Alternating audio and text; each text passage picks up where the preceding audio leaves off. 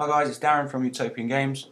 This time I'm going to be sort of going through how I did my stretchy platforms. You can see here at the bottom I've got a platform. I'll click on it and it will actually stretch, and after a few seconds it will come back. Now you can also click on it on the way back and it will stretch back out again.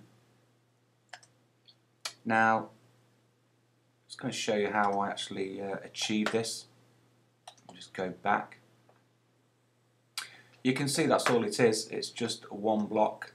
Now I needed some ends on mine, otherwise the sprite, when it's stretched, will actually distort the arrows. It's okay if you're going to have just a top and a bottom to your platform, but if you've got anything with like vertical sides, then when you actually stretch the size of your actor, it will distort the graphics. So I decided I wanted some arrows on to let the user know they can actually press on it, and I've just spawned in an actor to the left and an actor to the right. Otherwise, like I've said, if I use just one big sprite, when it grew, then it would just absolutely look terrible. It would just distort the artwork.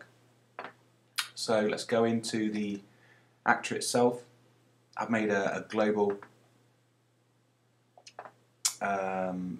variable which is called game middle X, and I need this global variable because I want to snap the left hand part and the right hand actor to the middle of this, and then basically just spawn in two actors, the stretch left and stretch right actors. One's -96, which will be the left hand side one. The other one is 96, which will appear on the right. And then basically touch is pressed, middle stretch is true.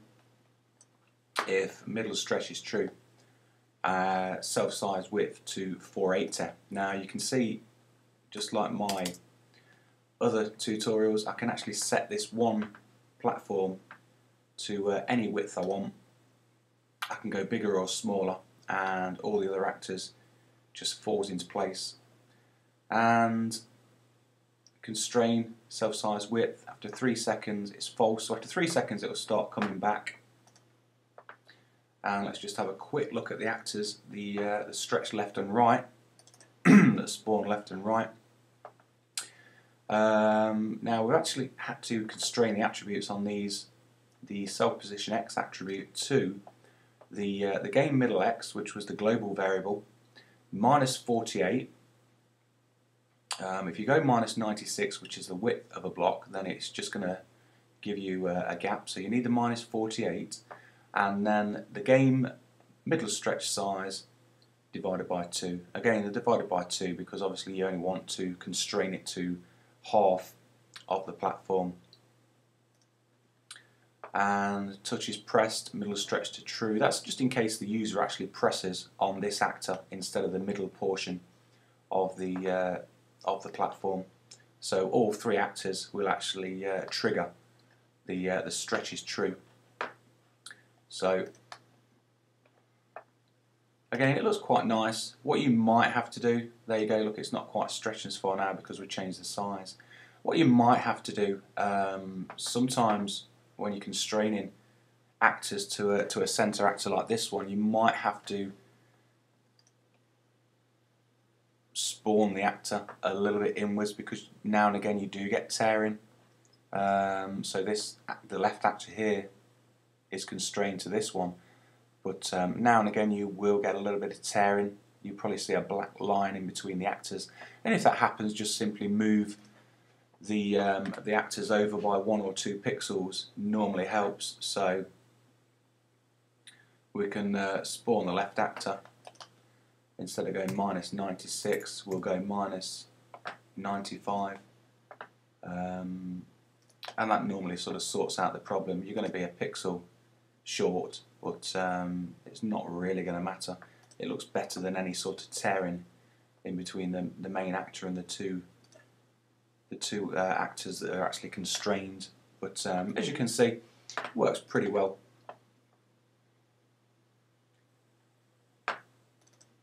We'll just try and change that size right up now. I'll just change that back to 96 for now. So like I've said, just one just changing one variable. Again, I want to try and make it as easy as possible for me. Whenever I code a game, whenever I start coding a game, I just don't want to be messing around. I'd rather do all the hard work, all the donkey work before I start making the levels, and then making levels just obviously becomes a lot easier. So you can see now we've got it 480 to 500. Now let's just try bumping it up to something like 900 or something. Oh, we're looking just there. So like I said, you can see just by changing one number, everything else follows. Instead of messing around, having like 5 different size stretchy platforms, I've just got the one.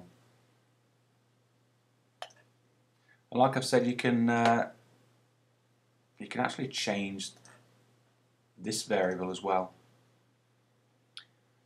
The interpolate variable, you can actually change that as well. So if you don't want it going fast, because obviously the bigger it is, the faster it's going to stretch, because I've got it set up to 1 second here, it'll stretch to 900. But you can actually have this as a global variable, and you can do something like if width is bigger than 400, duration equals 2 seconds, and that will slow it down. And you can just have a rule there that actually changes the interpolate duration. So it's pretty flexible. You can actually set it up to how you like. But anyway, that's my tip for creating a stretchy platform, and I'll speak to you soon.